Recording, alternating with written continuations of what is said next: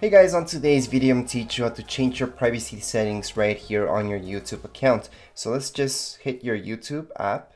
Let's open that up, and on the top right hand side you guys will see your name, a letter, or anything that you guys picked. So let's just tap right up there. From here you guys will see the second option where it says your channel. Let's just tap on your channel. Then we just have to select this gear icon, which is for our settings. So let's hit that up. And from here, if you scroll down just a little bit, you will see privacy. So right now we can mess around with keep all my liked videos private, keep all my subscriptions private, keep all my saved playlists private. So we can just turn these off and on. So right now I can just turn this off, or I can turn it back on just by tapping right there.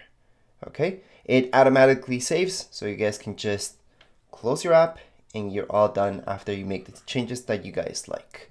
Anyways, that's it for this video. If you guys have any comments, questions, you guys can write down here in the comments area.